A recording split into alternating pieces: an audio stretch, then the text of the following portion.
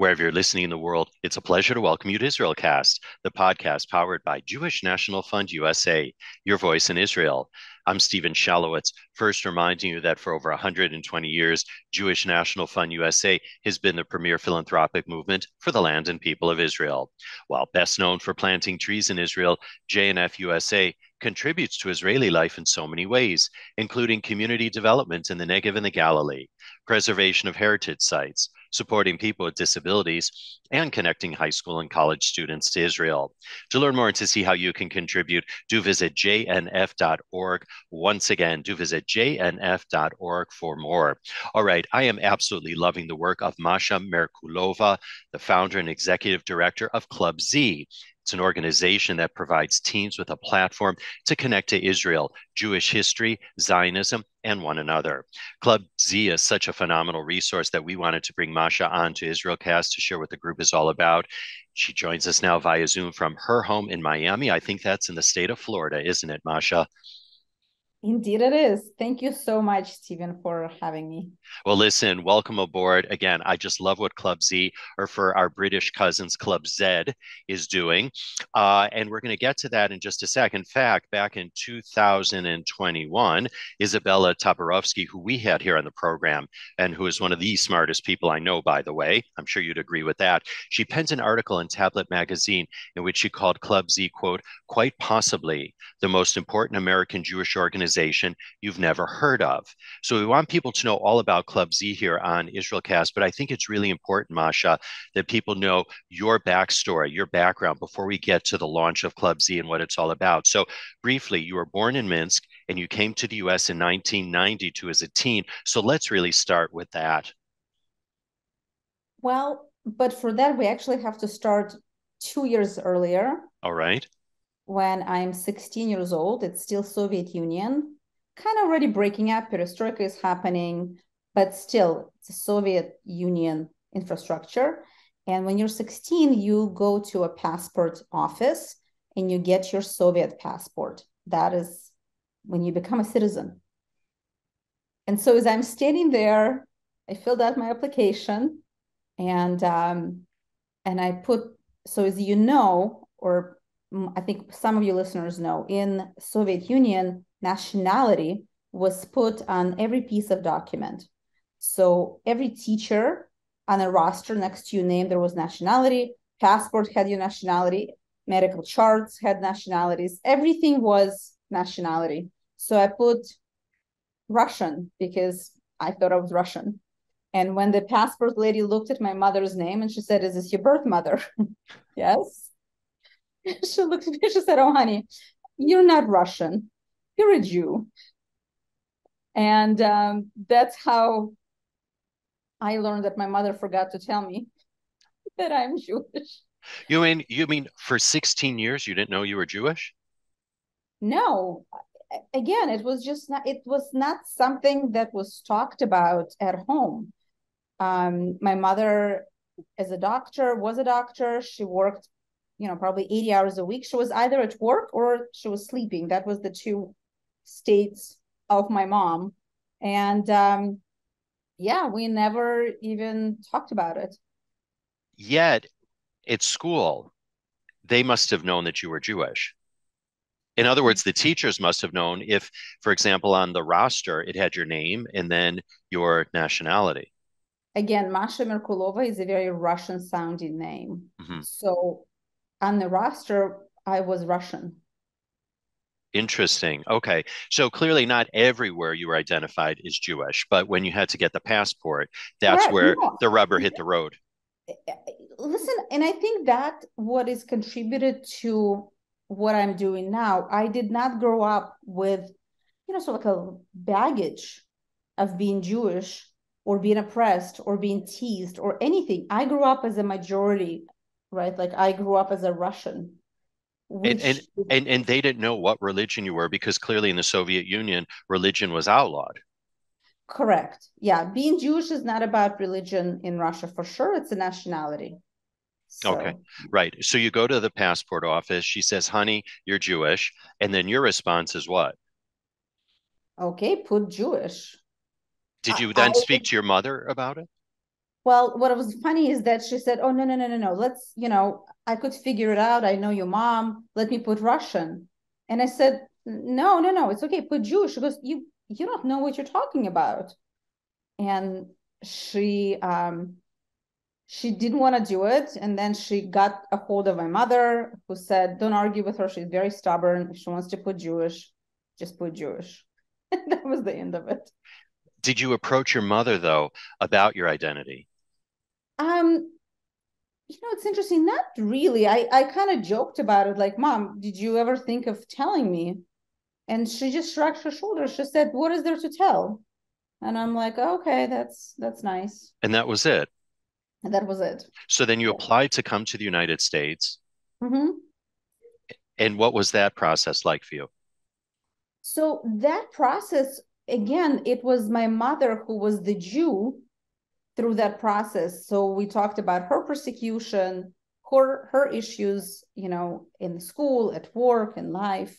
Um, but it was sort of like she was the matriarch of the family. And so, And so and growing up, she never talked about the fact that she was persecuted at work or she might have had difficulty in school in her whole background in those challenges that she had faced.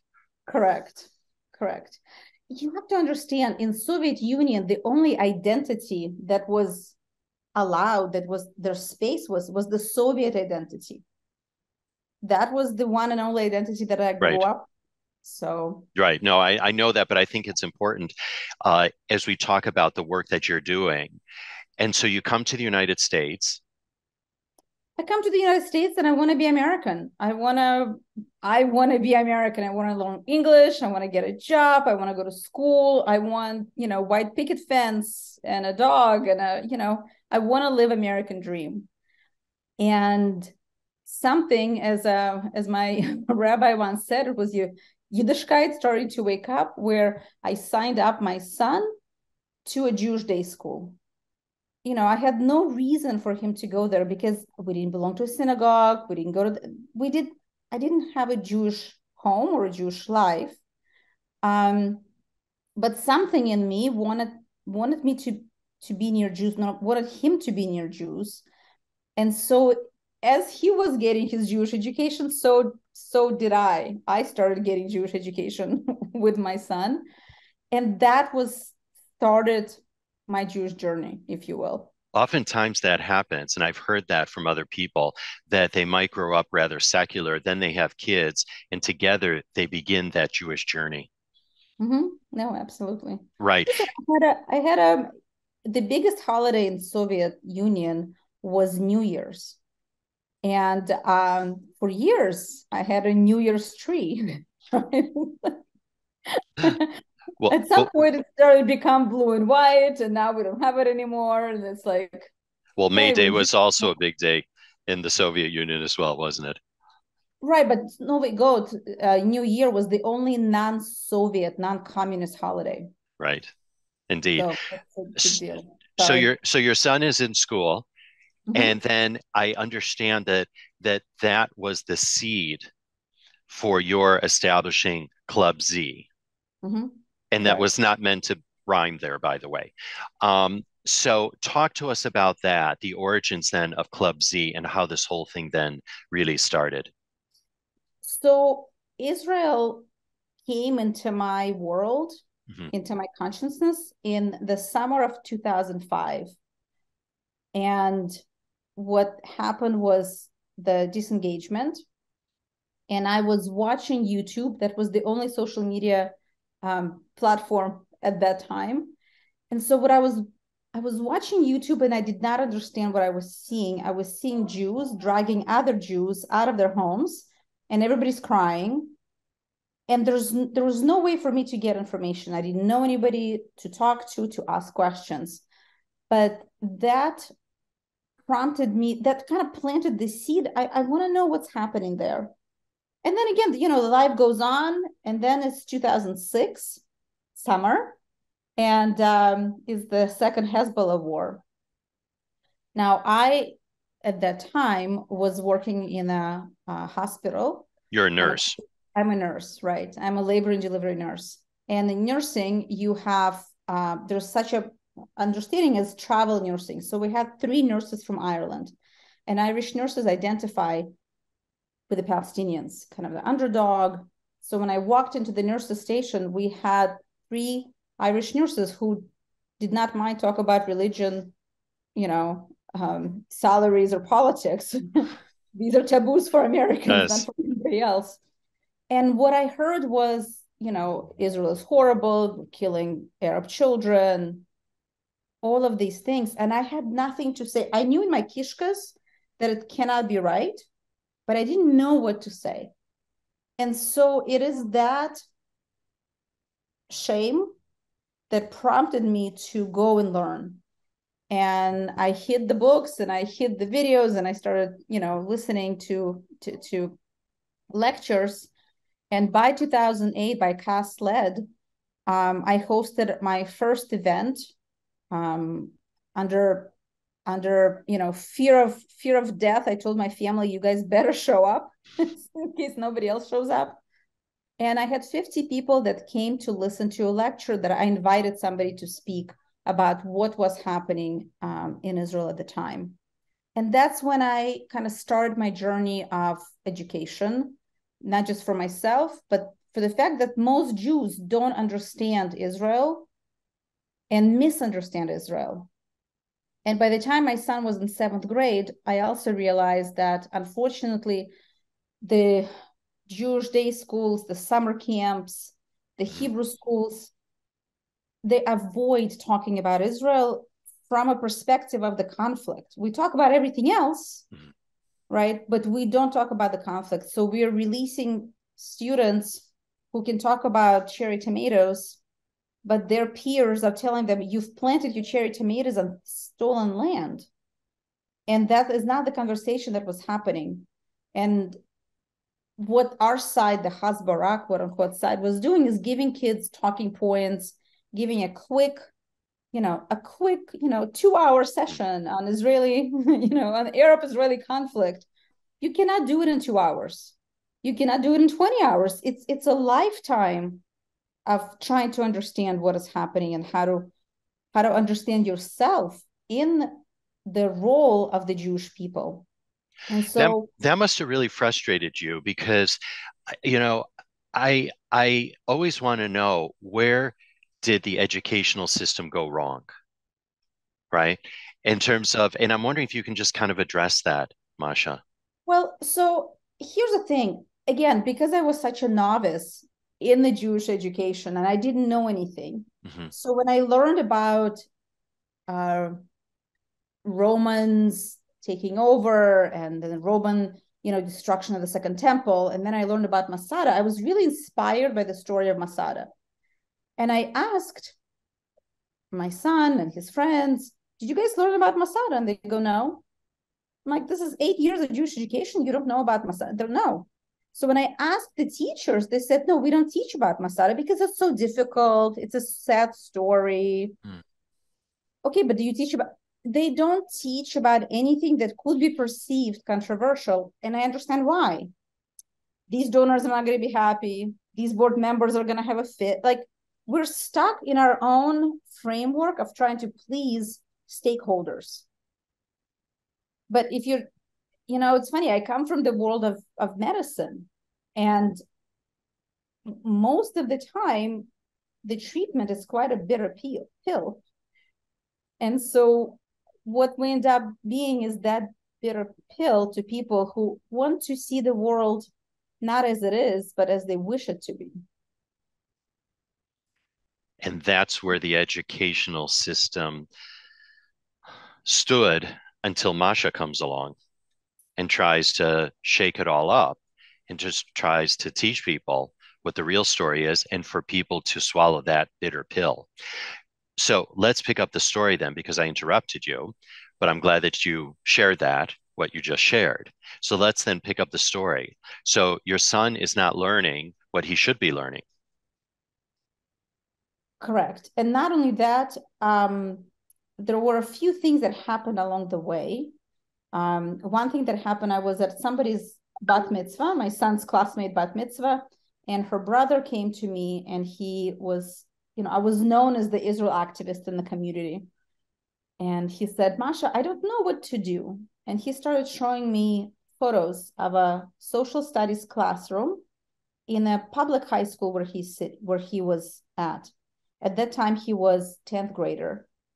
This is an excellent public high school. It's associated with STEM, with Stanford. It's in Silicon Valley. There's hardly bad schools in Silicon Valley. And the classroom was decorated with the only flag that was in the classroom is by the teachers in the front was Palestinian flag.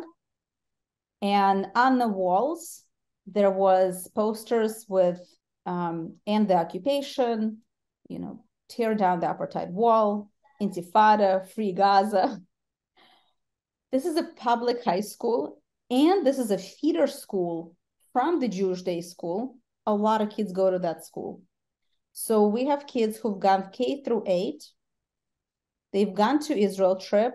They've received, the parents have spent hundreds of thousands of dollars by then on their Jewish education, but they don't recognize that this is a problem, right? Before we can do anything, we need to at least give kids understanding why it's a problem.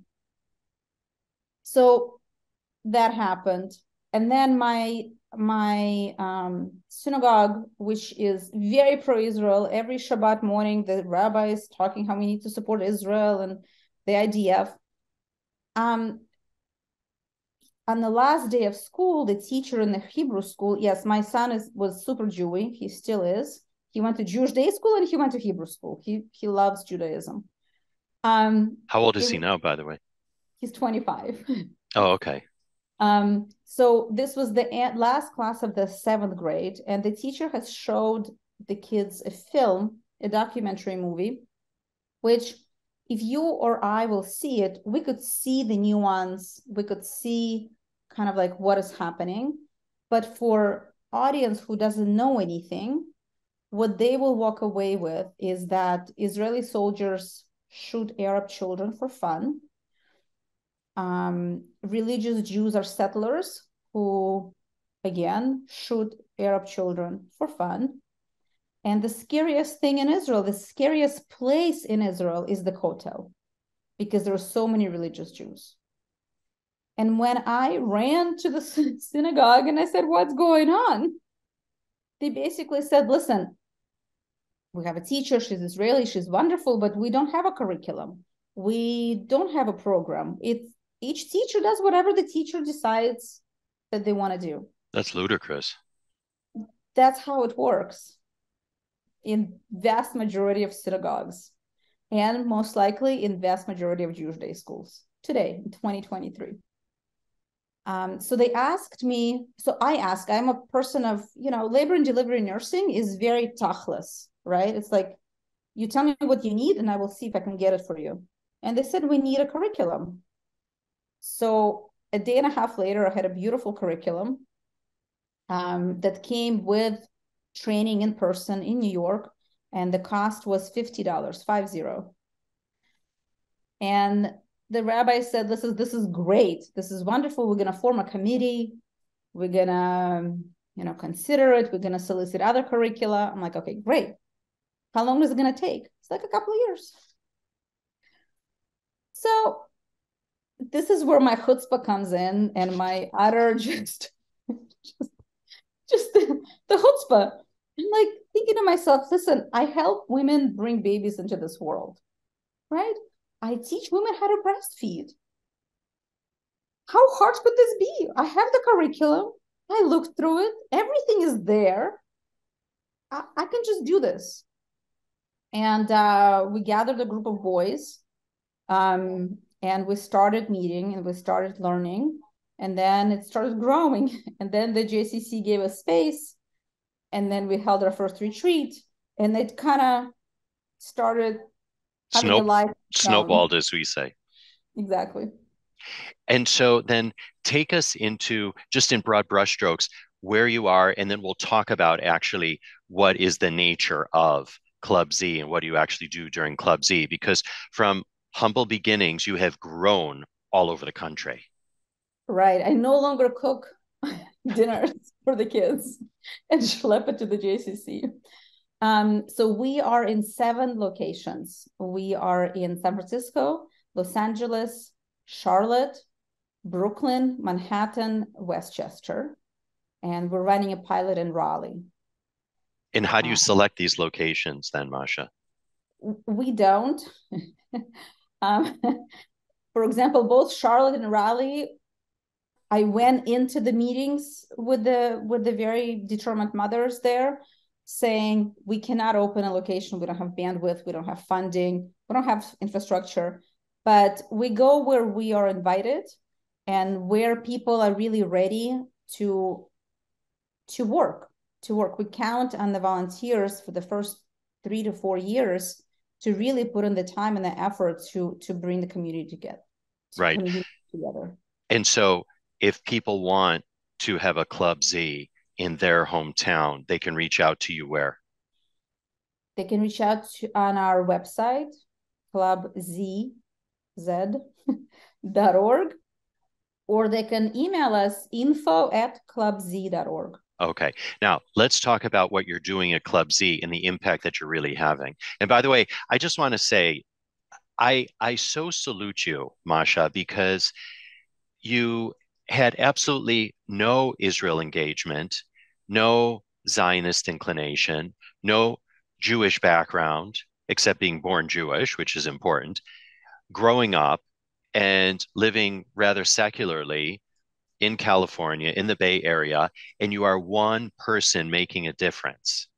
And I have stressed that before here on the program, how it doesn't matter what someone does or what their occupation is or what their background is, they can absolutely make a difference if they have an idea, they have the chutzpah, and they have the energy, and they have the passion. So congratulations to you on getting this off the ground and having this nationwide program. Now, let's talk about what actually happens at a Club Z and really what is the mission, and talk to us about some of the programs that you have. Thank you. Well, thankfully, I'm no longer a one-woman show. We have like 20 plus people working here. But I'm gonna start from the end. I'll tell you what is the end result. Mm-hmm. We just celebrated Purim a week and a half ago or so. Mm-hmm. As we record this, because this isn't coming on air until I think June or something like that. Okay. So on the week of Purim, UC Berkeley, Students for Justice in Palestine, and Bears for Palestine have held their annual Jew Hate Week, also known as Israel Apartheid Week. So what did we do? We brought our students, our high schoolers, to all of their events. They had events in the evenings, most of the days. On Friday, it was an all-day event. So we went there with them. We brought our high schoolers to college, to anti-Israel events, so they can listen and then they can ask questions. And that is the whole point. So the funniest thing is that by the 3rd day, SGP got really, I'm going to say, scared and uncomfortable. They refused to tell our group where they're meeting. So they try to intimidate the group. They try to follow them and try to take pictures of them. And our kids are like smiling into the camera. Yes, you can take a picture of me, like it's okay. But that is the whole point. The worst thing that we do as Jewish parents is that we send our kids to college because, of course, a child needs to go to college. And we give them zero preparation for where inevitably, it doesn't matter what school or what class you're taking. It could be a fashion design. It could be math. It is certainly going to be English. I'm not even talking about social studies of, history of Middle East.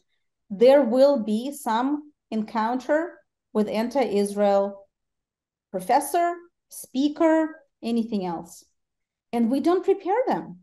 So part of the graduation requirements for our students is to attend at least 3 to 4 anti-Israel events. Because the first time you go, if you listeners have never been, I highly recommend. And the challenge is just breathe through it. Don't ask any questions. Don't explode. Don't do anything. Just sit there and listen to what they're saying. The second time they go, our challenge to them is ask a question. Because no matter what the topic is, no matter who is presenting, we already know everything they're going to say. The third time they go, we want them to ask a question and then a quick follow-up. And that takes chutzpah, because usually you're not given the space to ask a follow-up question. And if they go the fourth time, they're just having fun. It's like walking into the fire. And they're not going to be afraid. They're not going to be rattled. They're not going to go home and cry because their professor said something deeply anti-Semitic. They're prepared for it. They know how to respond. They know how to respond, and they know how to stay calm. And importantly, you're giving them the confidence, aren't you? So there is a trifecta. You have to have knowledge, you have to have confidence, and you have to have a tribe. You need to have a home front behind you that will help you. And that's what Club Z does, is that we have a very academic, very rigorous educational program. Kids meet, every other weekend for 2 to 3 hours, where they get sometimes lectures, workshops, facilitated discussions, but this is where they're learning the material. They get confidence because we go to these places. Right? We do these things. We organize our own mini rallies, right? The Rebbe, the book that came out recently, it talked how the rabbi would send out young Chabadnik boys Shluchim. Stand in the corner, right? Stand in the corner and put a tefillin on other Jews. It didn't matter if they put a tefillin or not. It was for the shluchim to learn how to approach people, to be confident. It's the same thing. We organize little mini rallies, once a month, for kids to understand that it's okay to be outside proudly Jewish, to stand with the Israeli flag or to stand with a poster. In December, I was in a BRA and we did the first one, and it was right during the Kanye West was at the height of the news. And one of our teens made a poster that said, Kanye needs a rabbi. And I thought that was brilliant. That was brilliant. The idea is we need to raise Jews who are comfortable being proudly, loudly, visibly Jewish. We need to come out of our closet. So many people don't tell their neighbors. They don't tell their co-workers that they're Jewish. Why not? People don't even know that they know Jews, even when they do know. And that is a very uniquely, by the way, American Jewish thing, because I don't think people who've immigrated as Jews, we're happy to be Jews here. We're happy to be visible. And I think that is what Club Z brings, is the fact that I did not grow up Jewish, but also fully embrace now my Jewish identity.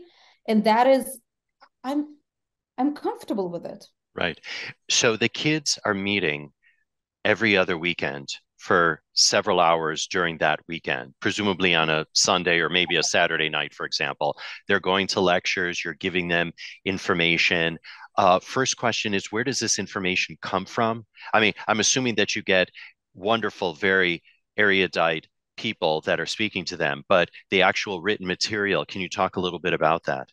So we developed our own curriculum based on very, very different sources. But yeah, we have our own curriculum that's how we teach. And the curriculum, one of the shifts that I hope we can accomplish, and that is to stop shying away from the word and the action of advocacy and activism.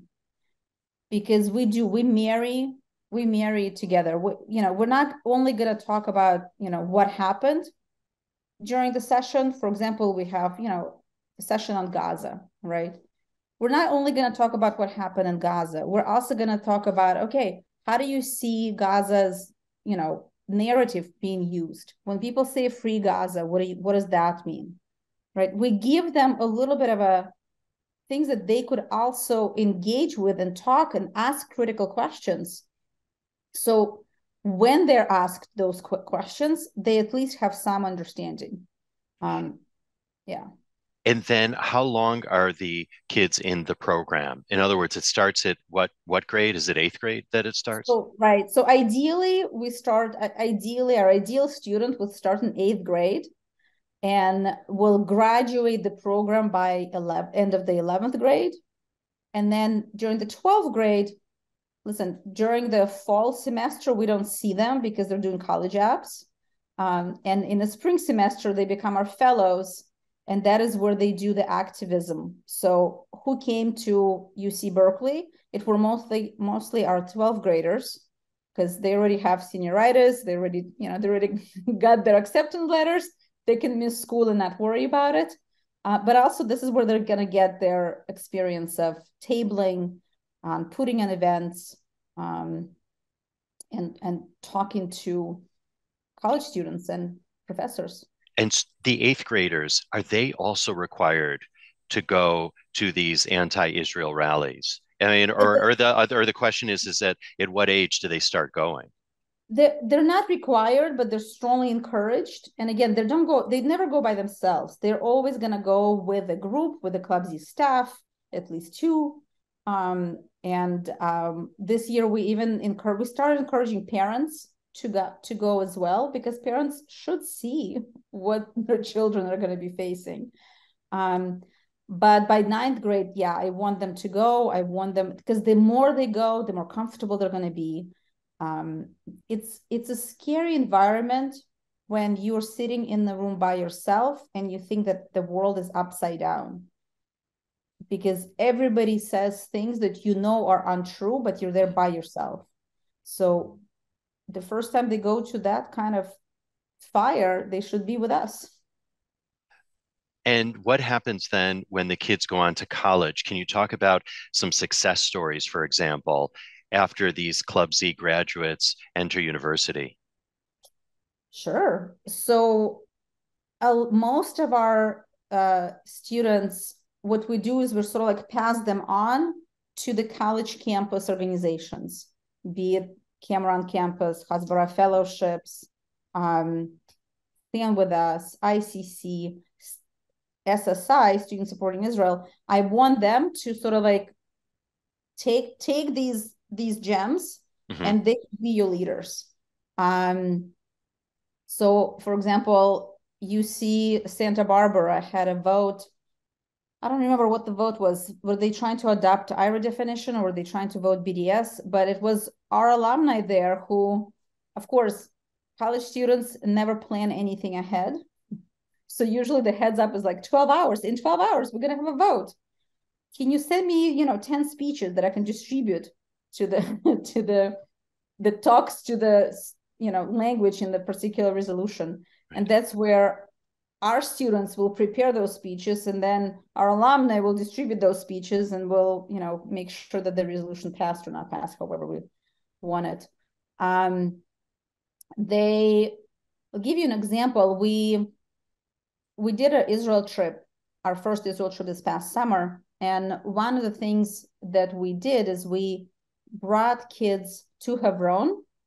We had a wonderful tour with the spokesman for the Jewish community. And then we had a conversation with a representative from Breaking the Silence.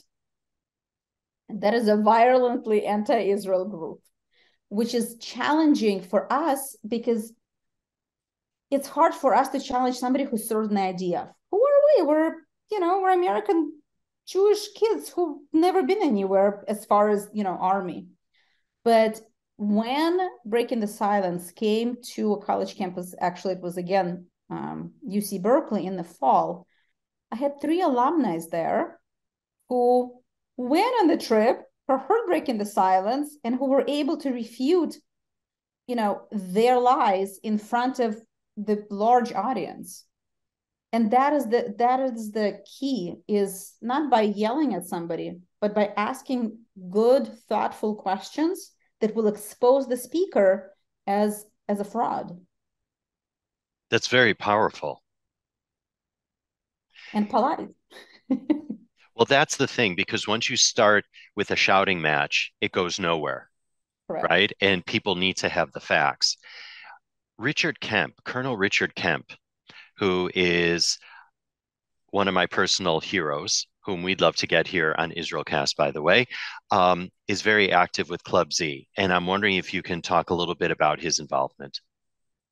Well, he calls it Club Z. Let's get that out of the way. Um, listen, I met Richard in 2019 in Mm-hmm. Israel, and I invited him to speak at our conference. And when he came to the conference and he understood what we are all about, um, he's become our biggest friend who is tirelessly. So speaking of Israel trip, I asked him, listen, would you happen to be in Israel? Could you come and speak to the kids? Mm-hmm. He cleared his schedule. The man is very busy. He was with us on the bus the entire time. So he is an inspiration, and really, if only Jews were just as passionate about Israel and Zionism as Richard Kemp, who is a non-Jew, we would not have a problem. But yeah. Can you also talk a little bit about really what's going on campuses today? Because, yes, there's BDS, but then there's also non-BDS, right? And so I'm just wondering from your vantage point, if you can give us a little bit of the lay of the land and what you're hearing really is going on. Mm, And by the way, and let me also just add to that high schools as well. right. So if I may start with high schools. Sure. Um, Most people that are not in California have never heard of the big boogeyman. It's scary and it's coming, and it's called ethnic studies. And that's what people need to understand. Listen, when I went to school many, many years ago, I took a course in ethnic studies, and it was great. We learned about different ethnicities and what they bring to the rich American way of life. Unfortunately, ethnic studies is of today is what is critical race theory. And explain California, and explain for our global audience what critical race theory is. um, critical race theory in our little neck of the woods is a way to look at life through two classes of people: oppressed and an oppressor, a victim, and again somebody who oppresses, white and not white. And so in this case, in ethnical studies model curriculum, which is based on critical thinking, there are four groups of people who are identified as oppressed, and everybody else is not. So to give you example, it is Blacks, Latinos, Pacific Islanders, and Asians. And who is Asians? Are they Chinese? No. Koreans? No. Vietnamese? No. Indians? No. Who are Asians? Arabs. Jews in that classification are white people. So it is a deeply anti-Semitic curriculum. It's also anti-American curriculum. And it has been written by academic activists who have dedicated their lives to bringing down, yes, it's to bringing down America's values. And we are Jews are seen as white, capitalist Oppressors. oppressors. Correct. And so So in California, So in California, it is now a requirement to graduate high school. I think it was enacted in 2021, and I think it's going to start in 2023 or 2024. And that means that every single kid that is in public high school, which is most kids, have to take that course. There are many organizations now who are working on fighting it. But again, unfortunately, we're behind the ball, and it is something that I wish Jews were not afraid of a fight, because we could have fought it early on, but we were trying to appease, we were trying to be nice, and it doesn't work sometimes. and it's a coming attraction for other states. Well, the other states already said whatever's passed in California is going to be enacted in the rest of the 49 states. Well, except for your state, for example, I don't think like a state like Florida or maybe Texas or more conservative states would go that route because it's a very woke curriculum. So correct. So again, because it's not called critical race theory, it's called ethnic studies. We have to be careful to make sure to educate the legislatures that it's the same thing. Is it the exact same curriculum, though, that is going to be transported from state to state, or will each state enact its own ethnic studies program? Oh, not only that, each school and each school district has a choice of which curricula they would like to take. So there are organizations that are putting out ethnic studies curricula that are called constructive versus critical. So the constructive ethnic studies, that is what we want. That's the diversity. That's, what do the immigrants bring to this country? Yes, let's talk about difficult issues. Let's talk about discrimination, but let's also realize where we live. Again, I'm a deeply patriotic American. I'm grateful to this country. And are there issues? Of course there are issues. There were people who refused to talk to me because they said, you don't speak English. And that was just a few years ago.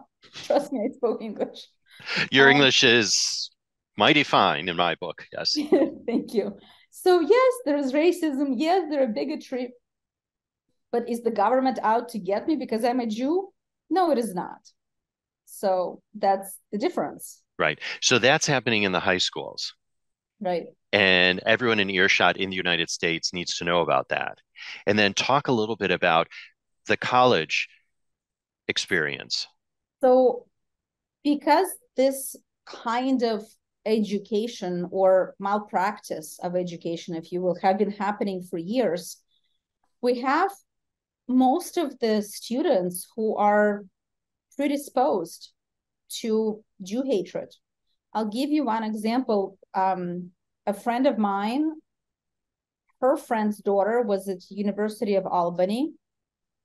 She was a freshman. She lived in a dorm it's a suite with 5 other girls.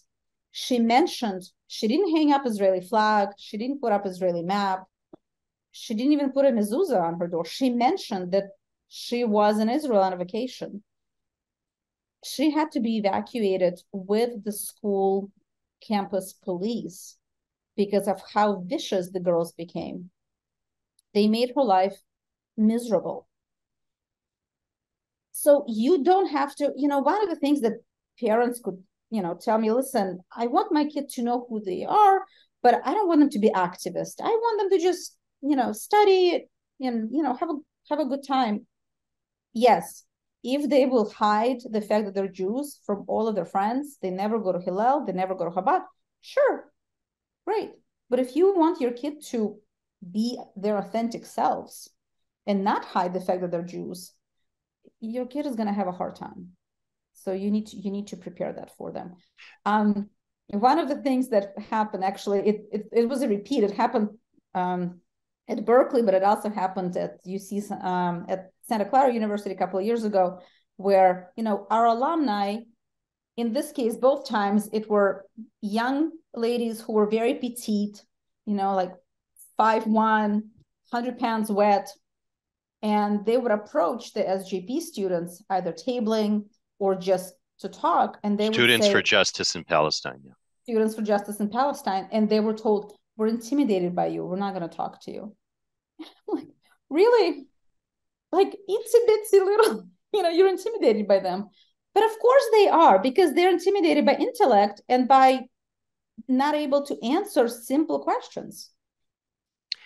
Again, congratulations to you and the entire team, because again, you're instilling these values, confidence, wisdom, courage amongst these young people so that they are equipped to go out into the real world and to stand on their own 2 feet. And that's a beautiful, beautiful thing that you and the entire team indeed are doing. And one thing I think that is so interesting is this whole notion that not only you, but others that came from the former Soviet Union are very active in combating Jew hatred and combating anti-Zionist rhetoric, anti-Israel rhetoric, because you know what propaganda is all about. You grew up with it. You know what brainwashing is all about because you grew up with it. I did not grow up with it, although, as I mentioned before we started rolling, I have a China background. I was educated as a China specialist, as a sinologist. I lived in China for many years, and I could see it firsthand. And I see the way that it works here. And I see it even in American politics and the election cycle. I know I'm not supposed to get political on this program, and I'm not, but it happens on both sides of the aisle. And you can see it because if you've been educated to it, or in your case, and those that came from the former Soviet Union, you grew up with it. You can identify it 100 miles away. And so you're trying to nip it in the bud as it relates to Israel and the Jewish people. And kol hakavod to you and all that are working in that space. Thank you. It's made me think. I'm allergic to standing in lines, right? Like if I see a line, I just can't. I can't. I spent 18 years standing in lines. I'm not going to be standing in line. But the other thing, I think a lot of people. By the way, don't come to Trader Joe's here on the Upper West Side of New York if you don't want to stand in line. No, I'm like, no, any kind of line. But you do your shopping while you're in line, so it's killing two birds with one stone. Anyway, I'm joking, of course, but carry on. But the other allergy I think we have is allergy to propaganda, to BS, if I may say that, and we sniff it out, and it's so obvious, right? We have not lost our ability to think critically, and to ask questions, and to ask. I have to say, we do have a little bit of we could just shrug our shoulders and say, listen, I'm not from America. I just want to understand what is happening here. Right. Which is probably harder for native born Americans. So. Well, you see, the thing is, though, Masha, is that you grew up without the freedoms, and you now have the freedom. And so you treasure that. Whereas I mean, believe me, I also treasure my freedom, even though I grew up here. But I don't think everybody does here in this country. And we don't really realize how good we have it. Listen, again, I understand freedom of speech. And for example, somebody who, the Goyim TV guy who used to live in Northern California, he now lives in Florida, and he did this whole horrible attack on a Chabad of Orlando where he was yelling at people. He has a right. He has a right to do it. We don't have to like it, right? If I lived in Orlando, I would have showed up with my, Israeli flags and stood there because I also have a right. But that is the point. The freedoms that we have should be exercised. They should not be taken for granted. And if we don't exercise them, that means somebody else will, and they'll shout us down. So, Masha, the kids that were in the original cohort of Club Z, we'll invoke Richard Kemp there, and those early classes, presumably they're young adults right now. They're young adults right now. They're in the working world. They might be parents themselves of toddlers. And well, not yet. No, 24, 25, so not yet. Okay, not yet. Maybe some of them like to start young, but let's just say they are young adults. Certainly they're working or they're in graduate school right now. And I'm just wondering, what's their experience like? So what is interesting is that we don't have anybody.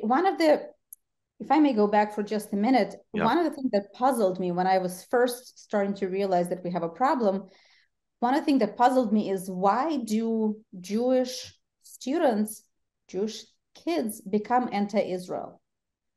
Because I was watching kids who would come on college campus and they'll talk about how they want to be pro-Israel and how they're going to stand up, and one quarter at Berkeley or one semester somewhere else, and they're standing on a plaza with a Palestinian flag.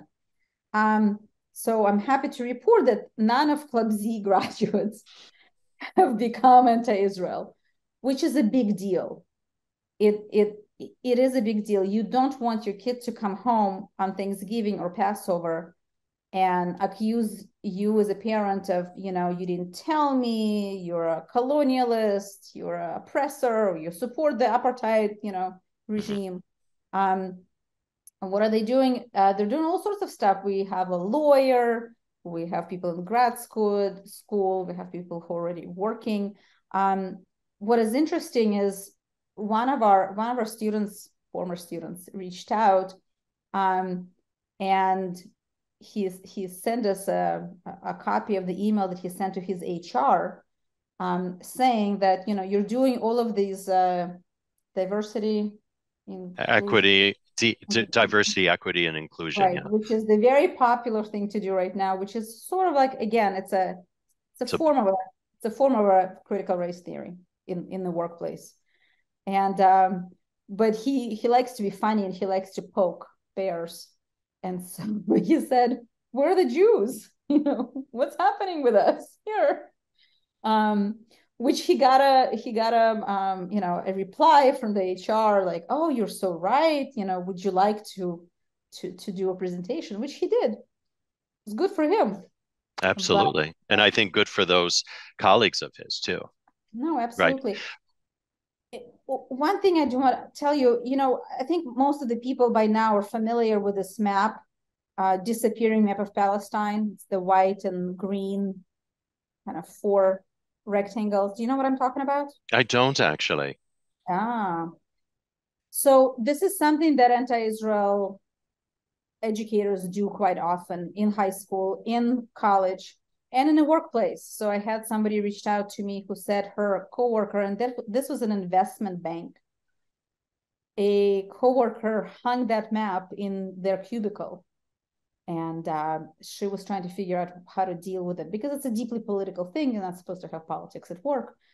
So the HR got involved and took it down, but it took 3 to 5 months. I don't remember anymore. So it's everywhere.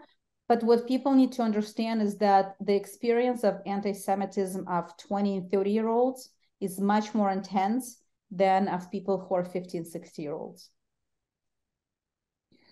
Yeah, it's the world we're living in right now, and that's the beauty of what you're doing to really help to educate the little ones. I shouldn't say the little ones, but to educate kids, right? Mm-hmm. Beginning in 8th grade, you're what, 13, 14 years old, and to arm them with the facts, because at the end of the day, it's really about facts that can help support your identity. One final thing before we really begin to wind down, because you've been so generous with your time, Masha.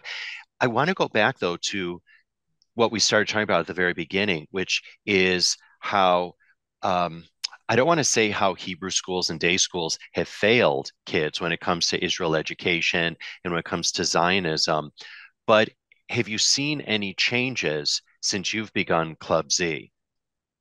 I have seen a lot of positive changes since 2021. Mm-hmm. So I think the last war in Gaza in May of 2021 woken up a lot of adults, because for the first time that adults were reaching out to me and to Club Z in general with asking, "Oh my gosh, I'm seeing my friends posting anti-Israel things on social media, and I need to reply, and I need to have conversations." And I think finally people understood what our kids live with every day. And so I'm seeing a lot of the federations, a lot of the synagogues and organizations, they're wanting to do something. The parents are asking them to do something. So they're starting to talk about, my one word of caution is, don't accept a Band-Aid for a hemorrhage. This cannot be solved by a one-day Israel celebration, right? Israel U is not a one-day thing. Israel education is it's a commitment of time and brain and resources. Yeah, and I'm not doing a gratuitous shout out for our podcast here, IsraelCast, but I think whether it's our podcast or any other one, for example, listen regularly and educate yourself and read books and go to discussions, go to lectures. And I think importantly, do what you did at the very beginning, invite people into your home or into a venue and get speakers. where there can Right. be dialogue and people can learn.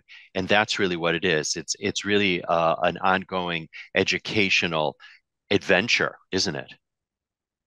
And the truth is, many of the amazing, top-notch educators and speakers, they'll come for free, Yeah. or they'll come for very inexpensive because this is their life mission.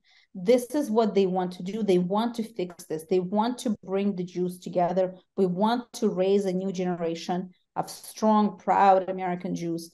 So it's really not that difficult. One of the questions that our parents and teens ask, they're like, how do you guys find these amazing people and why do they come? We just ask. Yeah. We ask and come. It's not that difficult. And also, there's not that many of them. So we end up all knowing each other. Well, we're going to have to tap into you, Masha, to get some of these wonderful people here on IsraelCast. We've been very fortunate with our guest list, and we're so grateful that you were able to join us on this episode. And before we push off, I'm going to ask you what we ask all of our guests. What does Zionism mean to you? And what are you most proud of when it comes to being a Zionist? And of course, I'm asking that because, as you know, Jewish National Fund USA has a whole campaign called Conversations on Zionism, Reclaiming the Narrative. It's meant to show the beauty and the inclusivity of Zionism. And again, I know you know about it because you were part of that program. So talk to us about what Zionism really means to you then, Masha.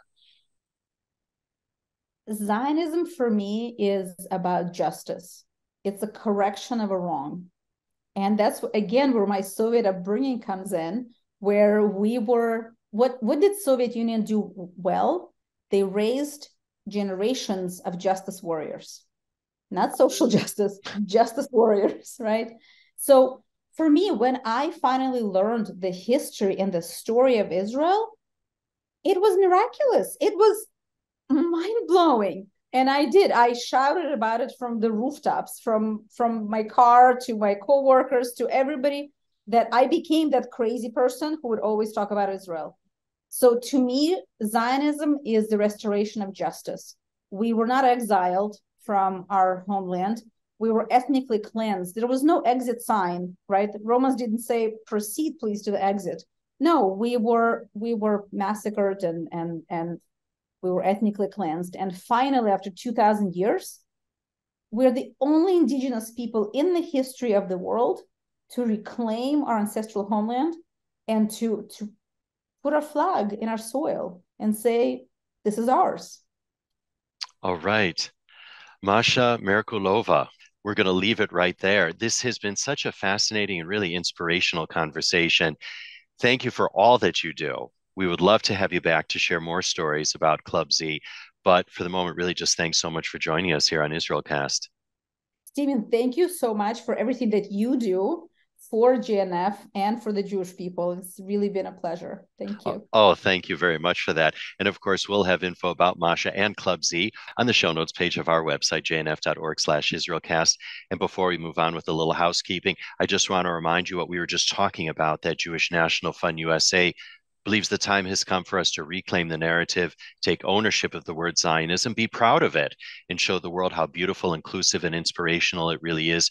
So do join Jewish National Fund USA's Conversations on Zionism, Reclaiming the Narrative. It's that series that will educate, engage, and inspire on the true meaning of the word Zionism and reclaim its true meaning in all its glory. I have learned a ton from these conversations, and you'll get to hear Masha again on them. So do log on to youtube.com/Zionism Studios. Once again, youtube.com/Zionism Studios. I know you're going to love them. Now, as for IsraelCast, we do release new episodes of the show every other Wednesday. And just so you never miss an episode, subscribe to us wherever you get your podcast. It's so easy. Simply search for IsraelCast. And don't forget to rate and review us, because that really helps with our rankings, which in turn make it easier for more people around the world to find us and to hear from extraordinary and inspirational people like Masha. Or you can always enjoy the show by visiting us at our website. I hope you've got it by now. It's jnf.org/IsraelCast. Now, it takes a homo shop to put IsraelCast together. And for that, we thank Vivian Grossman, Dara Shapiro, JD Krebs, and Ellie Kodrin. Our editors are Jay Rothman and James Casada from Miratone Studios, right here in the very heart of New York City. And the music that you hear at the top and tail of the program, it's titled My Eden. It's by the very talented Rafi Malkiel from his album Water on the Tzaddik label. IsraelCast is indeed powered by Jewish National Fund USA, your voice in Israel. For more info about JNF USA, do visit jnf.org. And if you'd like to write to us with story ideas or just to say hello, I know I'd love to hear from you. So do email us at israelcast@jnf.org. Once again, our email address is israelcast@jnf.org. Meantime, I'm Steven Shalowitz, thanking you for tuning in and looking forward to having you join us on future episodes of IsraelCast.